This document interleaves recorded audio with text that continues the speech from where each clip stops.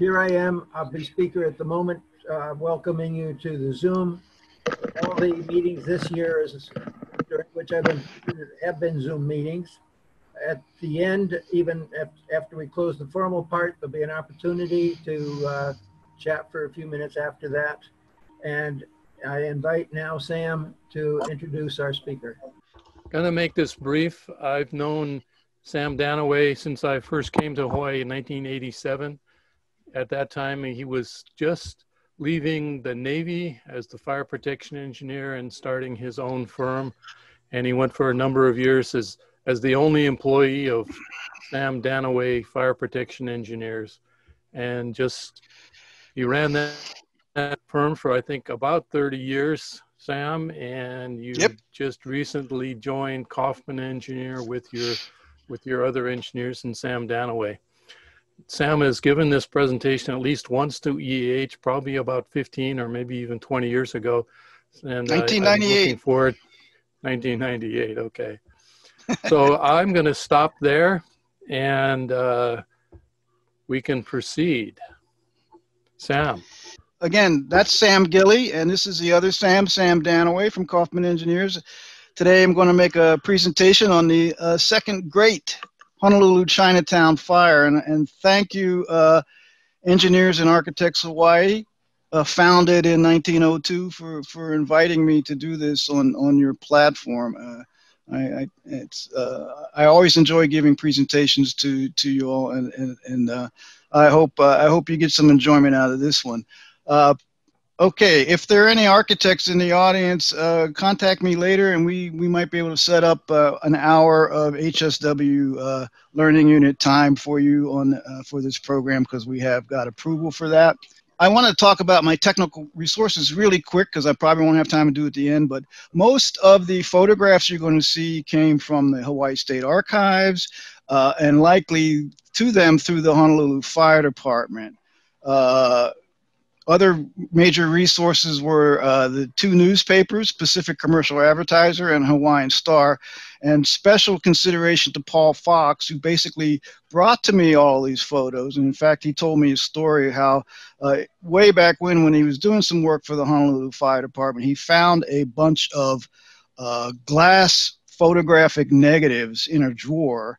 And a lot of these photographs that you're seeing today were basically from him taking scans directly from these glass negatives, and Paul's just been a great resource for fire safety education material over the years.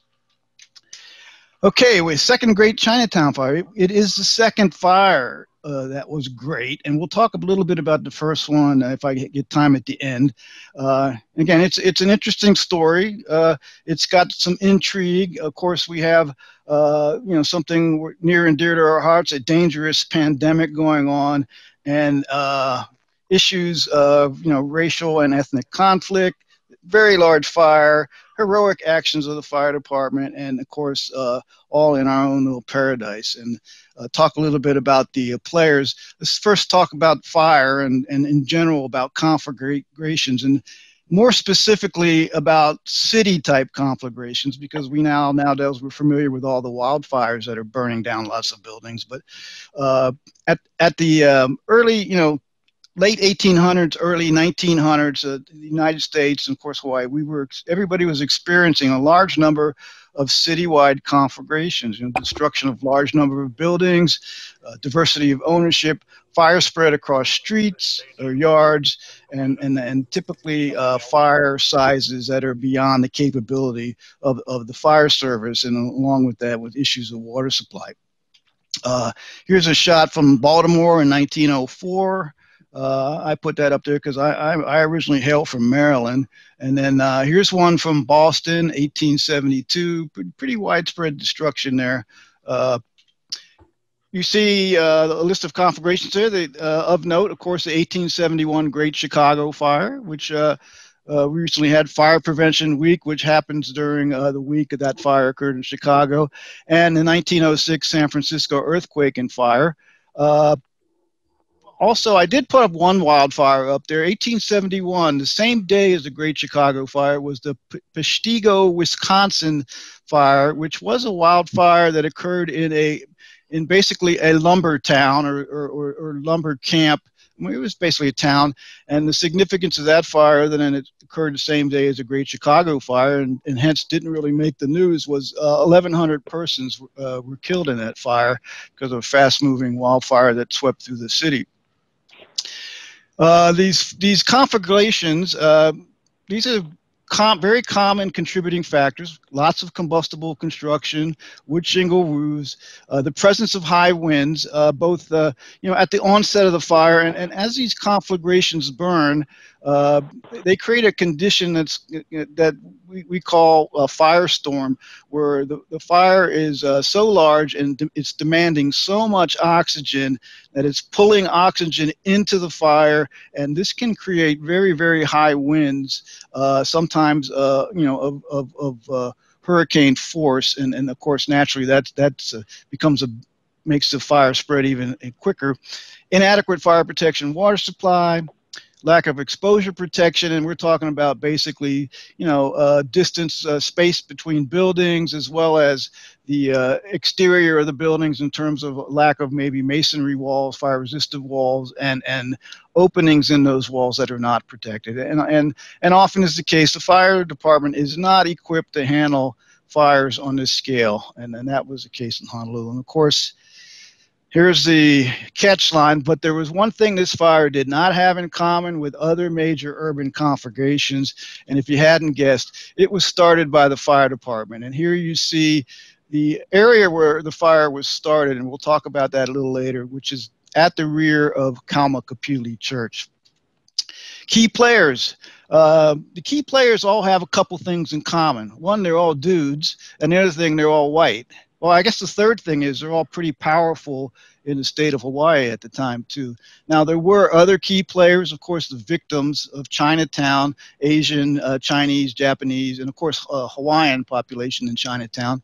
But these were the folks that were making all the decisions during the time of this plague. Of course, we have the president of Hawaii, Republic of Hawaii, and his very good friend, Lorne Thurston, who at the time was also the owner of the Pacific Commercial Advertiser, as well as had very many other business interests, including he was a partner in a hui that was basically set up the first streetcars in Honolulu. And then at the onset of the plague, President Dole appointed a board of health, putting in charge the Attorney General Henry Cooper, and it was actually a board of 6 folks. These are the 3 other folks that were pretty much did all the heavy lifting on that committee, and eventually Dr. Clifford Wood there became the president of the board of health. Other players, this is the Honolulu Fire Department. Around the time of the fire, I'm not sure if it was exactly before, the gentleman at the top center, that's Fire Chief Hunt. And he was a chief from 1893 to, believe, 1901. So I'm not sure exactly when this photograph was taken, but it was probably sometime in that time frame. And I'm not sure if these are all the folks that were at the fire, but I would imagine several of them were. And what's cool about this fire is the way they brag about their chemical engine, which is coming out of Station 5, the Chinatown station, and they're bragging that they can get this thing running quick. We used to have the term snooze, you lose.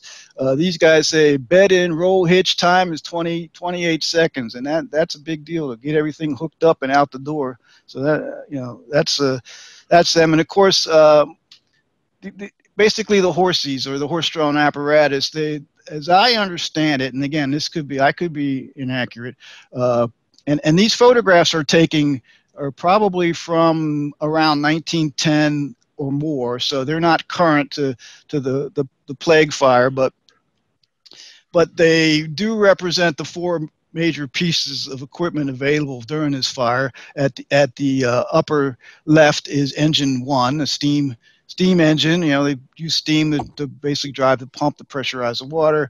At the lower left is engine 2. Upper right is what looks to me like a hose wagon. It's carrying a bunch of hose. And at the lower right is the chemical engine, that's the one you just saw storming out of Station 5 in Chinatown. And the chemical, I'm not really clear on this, but as I understand it, they used like a loaded stream or soda acid type chemical, like in the old fire extinguishers, vinegar and sodium bicarbonate kind of thing, to project a loaded stream fire. Let's talk a little bit about the plague, bubonic plague. Fleas on rats, infected fleas on rats.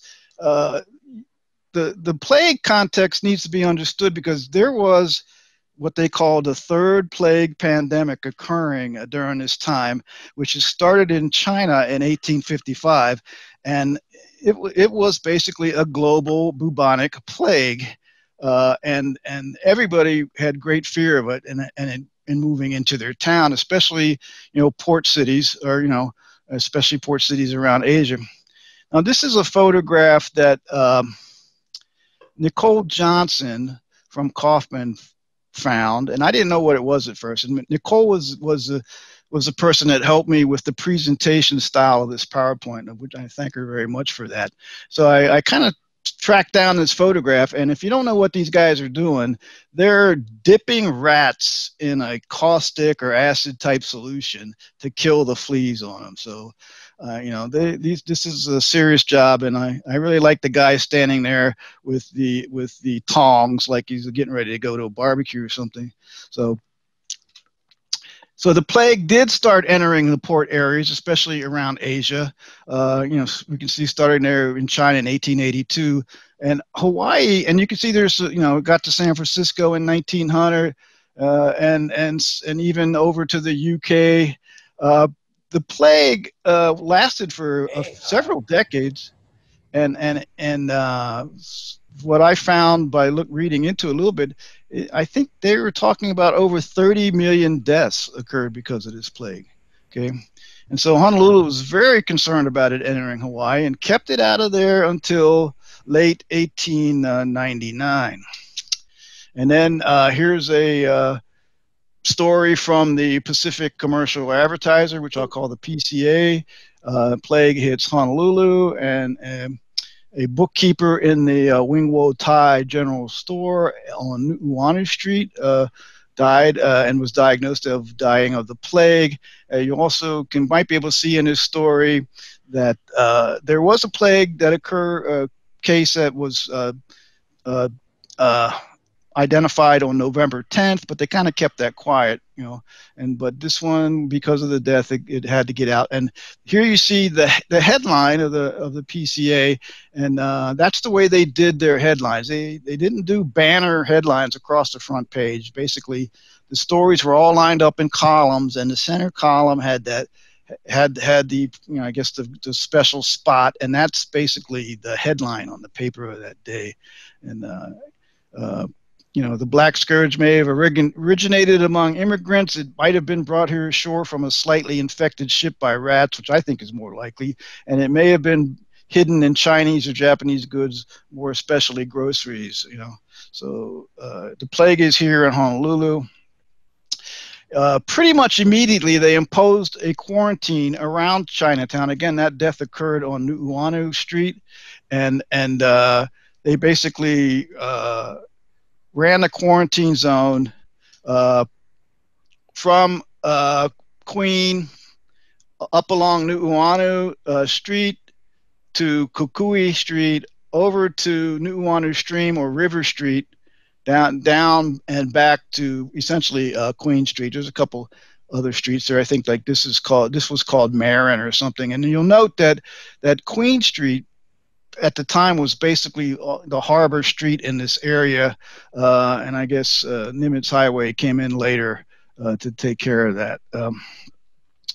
Okay. So we have the quarantine imposed. Hawaii State Archive photo here of a rope line, and standing in front of there is a National Guard person, and we have them marching through the streets here, enforcing the quarantine under bayonet, basically. Part of the quarantine actions also, they designated a crematory where they burned infected items, I guess quite possibly remains. I'm not really sure. And they also designated a quarantine island for folks that were infected were moved to, and of course that was Sand Island. Okay, so after a few days of quarantine on the 19th, not much was going on. Not a lot of cases, no deaths. So they raised the quarantine on 12 o'clock on the 19th, by order of Henry Cooper, Board of Health.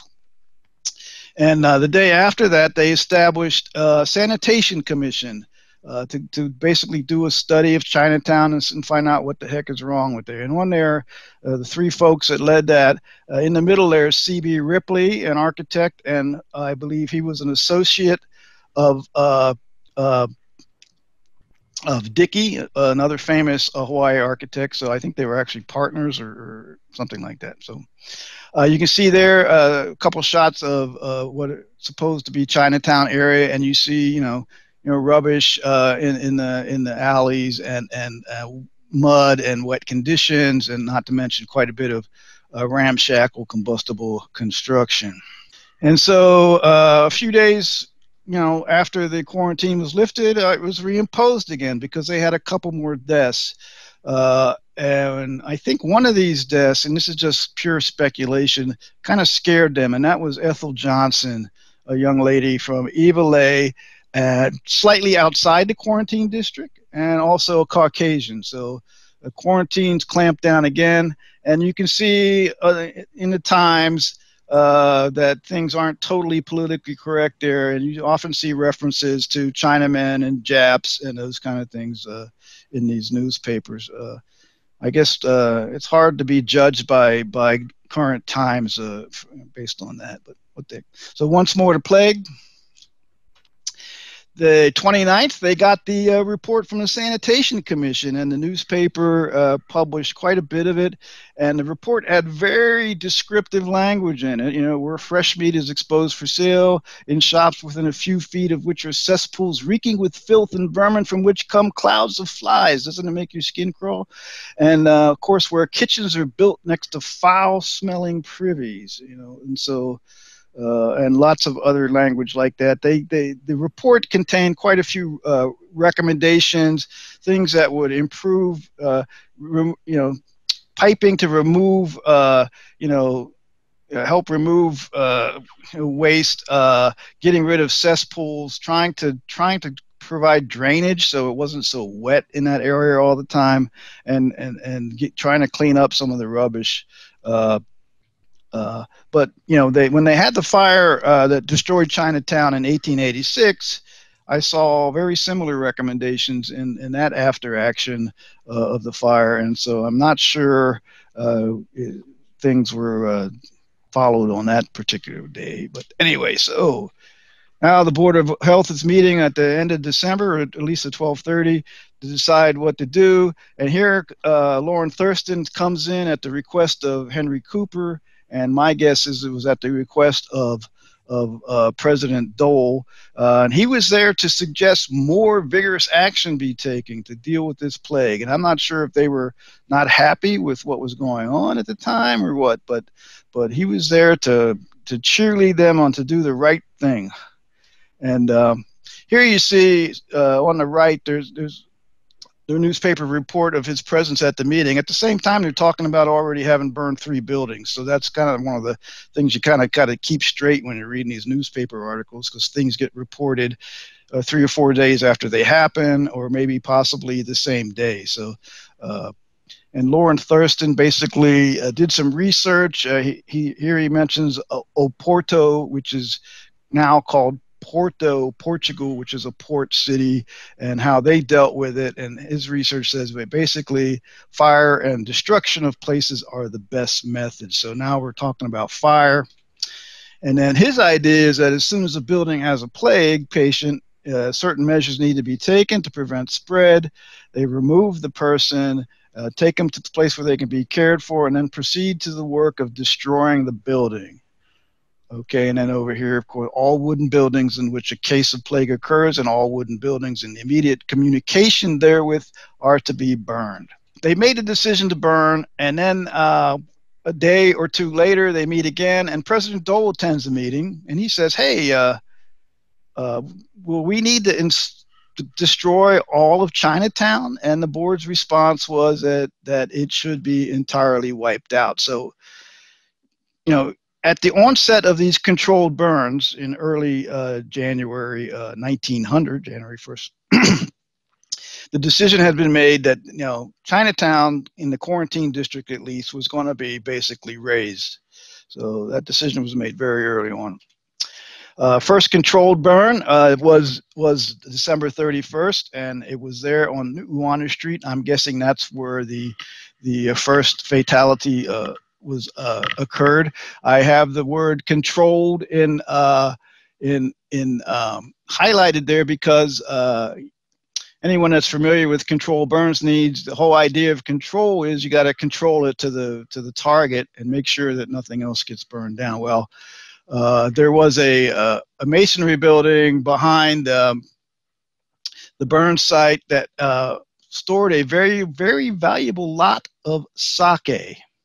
And of course, it says the upper story was used as a dwelling place by Japanese Yoshiwara woman. And I had to look that up, and from as far as I could tell, Japanese Yoshiwara women were women that worked in the place which are kind of, I guess, equivalent to our modern day hostess bars. That's as far as I could get. I could be wrong about that. I don't know. Okay, anyway, this was a building which the board desired to save, but within an hour, you know, after the fire started, the roof fell in, carrying part of the wall. So we have a big oops on the first controlled burn, but you know, this is a learning experience. So burn number two, another incident occurred, and this, you see, this burn was a small structure, just, you know, right by at the corner of Mauna Kea and Pauahi. And you might not be able to see that, but right across the street, Mauna Kea Street, is a little a square there, and it's denoted as Engine House. That's the location of station number 5. Okay. Anyway, the fire chief was injured in that fire. Chief Hunt started through an alleyway on Mauna Kea Street to go to the rear. As he neared the end of the passageway, a burning porch, which protected from the burning, suddenly gave way, and a lot of blazing lumber was precipitated directly upon him, momentarily pinning him beneath the debris. But being the firefighter that he was, he struggled to get free. I guess he limped out to the fire because I think his ankle was badly injured, and managed to rest of the fireground operation from his fire buggy. So that was fire number 2. And then in January 4, there was 3 more fires, and I just throw these up here. You know, it gets a little monotonous after a while, but they had a really nice photo illustration in the newspaper showing the building that was planned to be built there on Kekalike Street, and that was on January 4th. January 6th, another fire down here by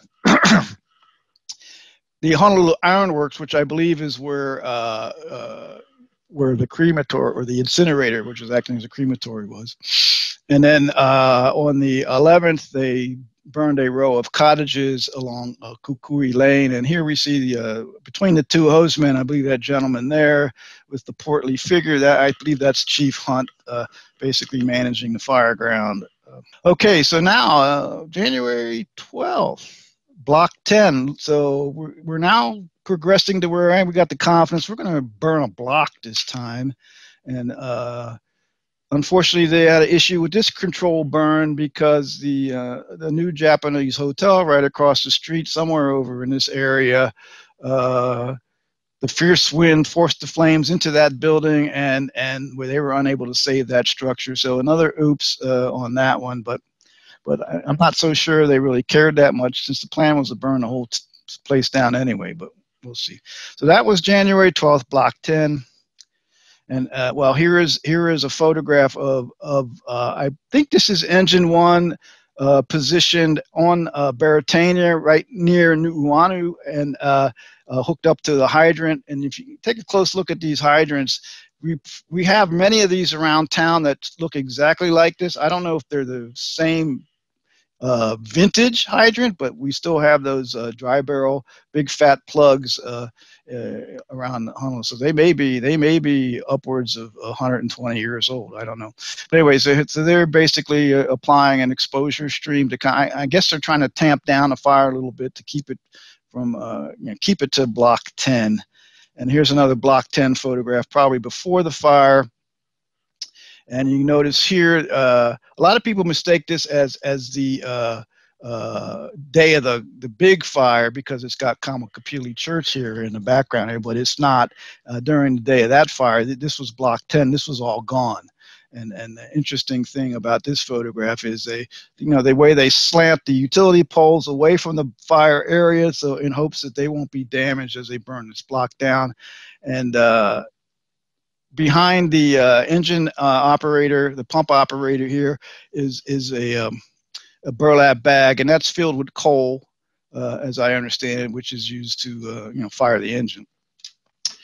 Okay, so after block 10, we're going to burn another block on the 16th, block 9, and then on the 19th, block 11.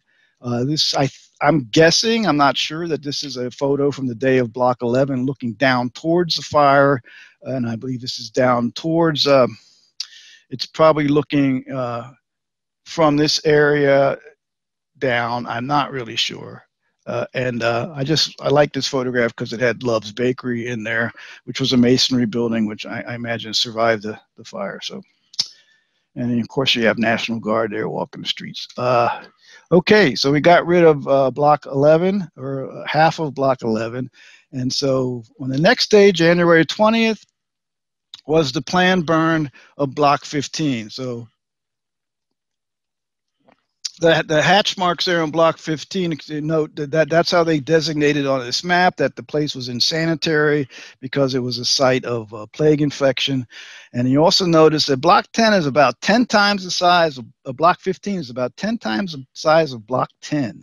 So these guys are really getting aggressive, and they further complicate their operation here because they need to protect that Kamakapili Church, which is essentially surrounded on three sides by block 10. So it's slated to burn, and this newspaper article also indicated that the board is going to condemn the Boardman House, and that will be burned to the ground this afternoon. And I only put that in. The Boardman House was the house of where there was a fire death of another Caucasian, and that was actually way over on Ward Avenue. So they did do several burns outside of the quarantine district. Okay, so day of the fire, the 9 a.m. start. A fair trade wind, was blowing. The plan was to start the fire at the rear of the church, and kind of get it to burn back against the wind to help control it up the Kukio Street. Engine 1 was positioned in the key position here, at Baratania and Mauna Kea Street, and other apparatus were probably in position along Baratania. I'm not really sure, intending to maintain or establish water supply. Okay, so 9 a.m. start. This looks like it's very early in the fire. You see smoke coming from behind the church. And again, we're looking from across Nu'uanu Stream, slightly Eva Mauka of the church. Here it looks like something's getting involved, at least on that church steeple.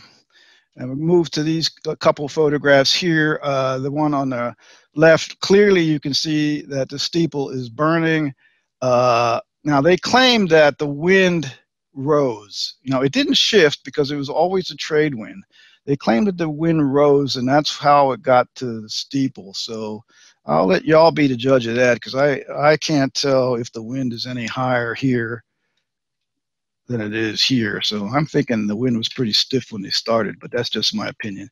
And then and on the right, the inset is showing they're trying to basically apply some water to the fire, which is kind of they were intending to destroy that building there where all the smoke's coming off the roof, but not the church next to it.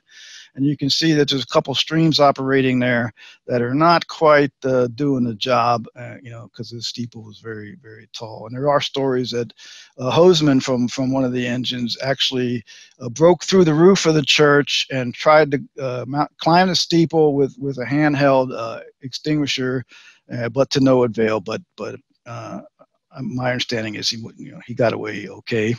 So again, the photograph I showed earlier shows if this fire is already destroyed the steeple, it's probably entering the church. But this is all the combustible construction that's behind the church, just to give you an idea of that. So, okay, back to the progression, and the person that took these photographs is pretty amazing, and you see that the steeple is gone. The church looks like it's starting to burn, but things are starting to happen a little bit downwind.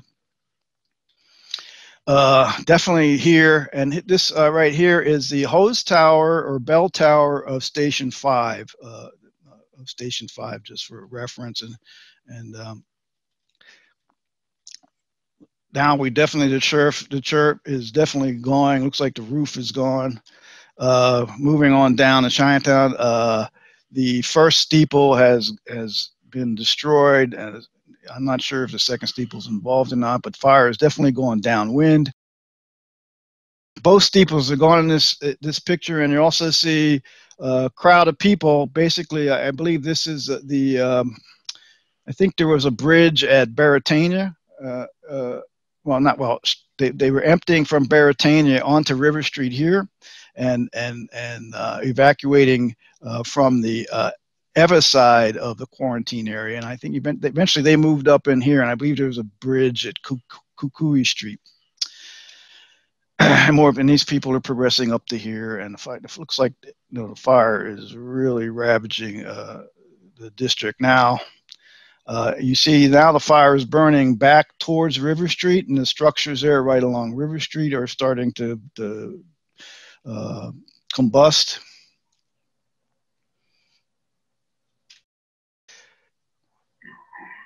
And there it looks like the wind is going pretty good. And that, again, it could be that mild firestorm effect that we talked about. Here's a view of the fire from Punch Bowl. You can see the shadows of basically the remains of the church. Again, this fire started at 9 o'clock, and the place was essentially wiped out by about 2 p.m. in the afternoon. And you see all the masted ships here in the harbor down there.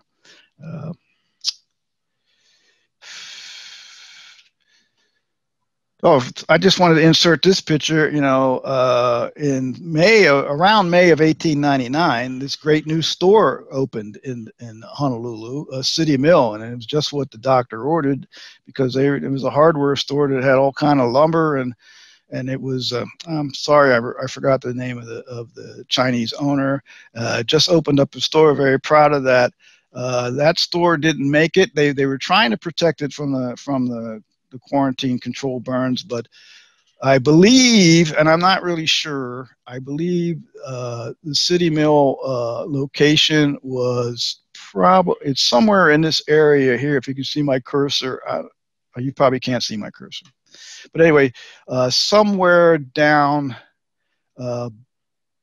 towards the harbor. It wasn't at the current location on North Nimitz, but City Mill did not make it. So this is kind of the burned out hulk of the church, Kamakapili Church, and this is Station 5 right here. Okay, it looks like another burned out concrete building. Another look from the across the New Honor Stream side. Again, the fire station is right here. More destruction. Looking back up towards Punch Bowl. Pretty complete. Now, just see some. This is an old photograph of Station 5. I believe that is a picture of a chemical engine. Not sure if it's the same one. And then here is the Station 5 when the hose tower became engulfed, and the remnants of Station 5. my understanding is this bunting here was there to memorialize the funeral of King David Kalakaua. Another shot of the looking down towards from on Beretania, looking basically Eva along Beretania.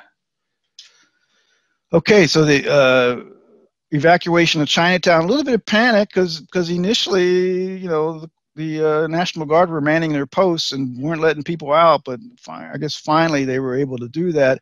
And in addition to those folks you saw moving up River Street towards Kukui Street, every time I say that word, I have an issue with it. But anyway, what they did was they directed the folks on the Waikiki side of the quarantine district down King Street. So this is a shot down King Street. This, I believe, is right in the foreground there where you see Castle and Cook. I think that's probably Smith Street at the time. And then where you see the hose stream all the way in the background, that's about Nu'uanu. Okay, and as you see, refugees are coming up the street there, and the inset shows what are purported to be shopkeepers lining the street, and you see many of them are carrying axe handles, and apparently their purpose was to keep the refugees from not scurrying off King Street up into other areas, but to make sure that they were directed down King Street all the way to Kauai Hau Church, and where they were being collected in the yard for as a temporary staging point. Okay. But you have to wear your straw hat, you know, to be in style these days with your axe handle. Okay. Again, I just put that in to show the evacuation out of the Eva side of the quarantine district. And a couple of days later, our map shows the passing of Chinatown and basically outlines the extent of the complete burn of Chinatown and the like. So one of the casualties of the fire was Engine 1. Again, that was stationed, positioned at Mauna Kea and Pauahi. And like the true fighter that Engine was, it stayed to the last possible moment to try to do its job. Of course, the horses had been located in a safe area long before that, so there was really no way to get the engine out of there as fast as the fire was moving. The fire chief later said that they were going to be able to restore that. They had somebody, a mechanic, go up there, and it was reported in the newspaper that they were able to actually get the engine to turn over. So it was so, but I don't know if it was ever going to be super shiny again. I don't know. So in the aftermath, 38-acre area, 11 full blocks, at least 7,000, maybe 7,000 to 10,000 homeless, direct damage of 2.5 million, which is a lot of money in those days, and the really big news and I guess good news is no fire deaths were reported as a result of this fire. So and in the aftermath, Chief Hunt was did a report. I'm not sure if he was reporting to some meeting or something, but he recommended more hydrants every 500 feet. He complained that they had to lay out more than 1,000 feet of hose.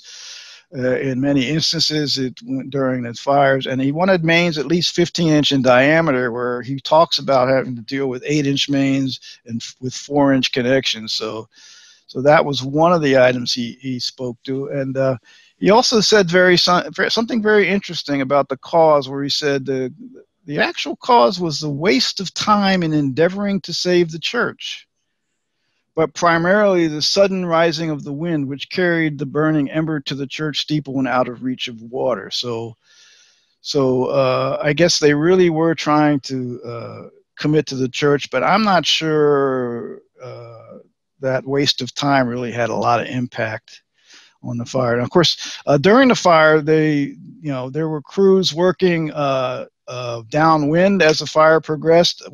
There were some photographs of teams of folks using rope lines to pull down buildings. There was reports in the newspaper of buildings being dynamited. So they were trying to create some fire breaks, but I'm not sure. Obviously, it didn't have much effect on the fire. I think the reason why it burnt to Nuuanu Stream because there wasn't much on the other side of the stream to burn, and it stopped at Nuuanu. I think just the way the wind was, and Nuuanu appeared to be the point where the construction was more modern and a lot more masonry construction. That could be my guess. So this was a little sketch that was in the paper on January 30th, showing a realignment of streets in Nuuanu to straighten, in the quarantine zone to straighten things out, and I guess maybe dealing with how Queen Street was going to be in the future. So they didn't waste much time in going to work on this Chinatown district. They did have a regulation put in place, which I think was probably one of the first building regulations in terms of building safety from fire, a 5 feet minimum distance from property line. That's the only thing I really saw, other than improvements to sanitation and improvements to the firefighting water supply. Here's a table that kind of categorizes the total number of cases and total number of deaths, and has kind of an ethnic breakdown there. So this was if you got the bubonic plague, chances are you were going to die, because 61 persons out of the 71 died, and 41 of the plague cases occurred in the quarantine district. So it wasn't like the plague was just totally restricted to that district. So,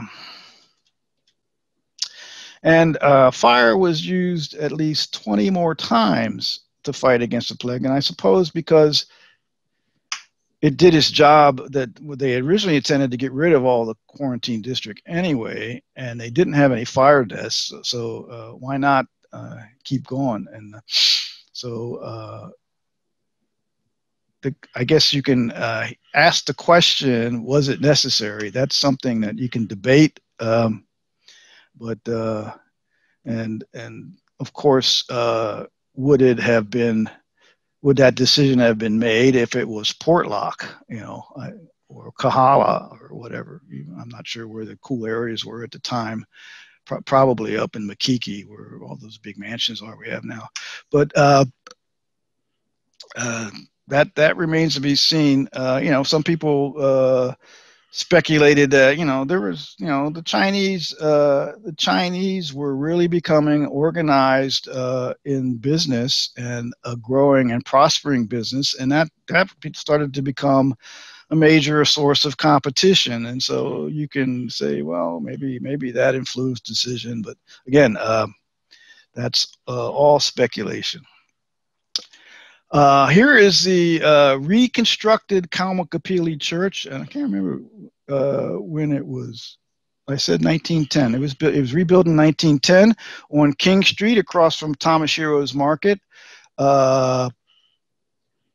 A famous local architect, Glenn Mason, told me that the original church, it was uncommon because it had 2 steeples, and he later found some information out that King David Kalakaua ordered that church to have 2 steeples originally, the original Kaumakapili Church. So I've always wondered why, when they rebuilt Kaumakapili Church, they only put on 1 steeple. And of course, it was probably a financial decision, or because everybody else only had 1 steeple. But I like the conspiracy theory that they didn't build that steeple because the Waikiki steeple was the one that started the fire. So that's pretty much it on the Chinatown second fire. But I have a few slides, and I have maybe a couple minutes. I'll run through these real quick. What about the first Chinatown fire? Well, it was bigger. It distorted a much bigger area of Chinatown. It occurred on April 18th, 1886. King David Kalakaua, very active. He was active in Engine Company 4 at the time, and purported to have been a nozzle man that was partly responsible for saving that original during the fire, Kamakapili Church, from the blaze. And that fire was rumored to have started when gamblers were hustling out of a place. Maybe they were being raided and they were trying to burn their betting slips. So that's one of the rumors of how that fire got started. Of course, I didn't gamble in Chinatown. The lower left is a picture of one of the stations with bunting and decorated as a memorial to the passing of King David Kalakaua. And so here on the right there is the church. It was being built in 1886. Construction started in 1881. It was actually completed in 1887. So it wasn't quite done during the fire, as far as I could tell from what I read. That's the extent of destruction, looking up towards the mountains. And you can see that on the Waikiki side, a lot more area was burned than occurred in the second fire. And another look, I'm not sure exactly what the angle is here, but then it's probably looking a different mountain view. And that might be the next street over from Nu'uanu or something. I'm not really sure. And another look of the fire. So what else we got here? That's it. I'm thanking EAH, and again, another thank to Nicole for helping me put together the look at this presentation. And again, another thank you to Paul Fox. And I'm ready to take some questions if we have any time. Okay, anybody, any questions? Throw them at Sam. Love your dogs. I have one myself. Yeah, I only have 2, so don't ask me where are the other 99. You know, I get that about every other day when I take them walking. So, Hey, Sam, I do have a quick question. How was the money or insurance company, or how did it finally get rebuilt? And the 7,000 folks that were homeless, what compensation were they treated to? you know, I really don't know. There were some articles about the related to the insurance claims that were made during the fire, but honestly, I don't have a lot of information on that. I could probably dig up some of those articles, at least one of them where it talks about that. Maybe that has some helpful information in it. I know that you had a total figure of dollar value assigned to it. Yeah. So somebody. Yeah. Was Yeah, and you know, Chinatown was, what I understand was there were the big land folks owned a good portion of that property, you know, and it wasn't just Chinese ownership. So the big landed estates, probably Bishop Estate was in there. So yeah, I'm sure they must have been insured. So yeah, interesting. I don't know exactly. Did you, Sam? Did you happen to think of any of our current affairs and leadership styles that we're using here? Yeah, the timing is right. I mean, it's just, in my view, trying to put yourself in their shoes. It was they were faced with some very tough decisions. Again, you know, we're talking about a pandemic that ultimately killed 30 million people. There were, you know, like today, there's huge fear, and the need to do something, the need to take more vigorous action. You know, so to me, judging anybody in hindsight is a tough call. You know, unless you got a smoking gun somewhere. You know, but definitely the juxtaposition of Howley business interests and Chinese business interests, you know, that could have been a factor in the decision making. But you know, what was your basis for coming up with that kind of anti-competitive? Was Dole involved in that? You had the president. There have been some later articles, mostly published in. There's what's the Hawaii Historical Society published some articles, and they they gave a little bit more of an Asian perspective. There was also a book published by a public health expert out of the West Coast called Plague and Fire, which focused on the plague and the decisions, and they definitely had a view slanted towards that that the fires may not really have been necessary, that the quarantine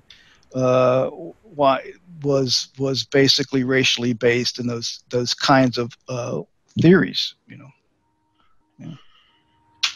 Well, thank you again, Sam. From my perspective, anybody else wants to use the reaction button and show an applause, that'd be great. How do you do that in Zoom? Yeah, I'll try to see if I can find it here and put my thumbs up on it. There we go. Well, again, thanks to EAH, I just enjoyed the opportunity, and anytime Sam wants me to talk to you guys, that's fine, but as long as it's only once a year. Well, you brought a great audience with you. As I said, I don't know a lot of the folks there, but it was nice to have this. Oh yeah, how many we got? How many did we get? A total of 43. I think it was up to 46 at one point. Okay, yeah. 47 actually. Yeah. 47. Okay. Well, again, thank y'all. So I'll let you close it out anytime you want, Sam. Okay, Phil, I'm going to turn it back over to you. Okay. Well, that'll end the formal part of the meeting. And hey, we like that dog picture. Yeah, that's Mackie when he was a pup. He was a big pup.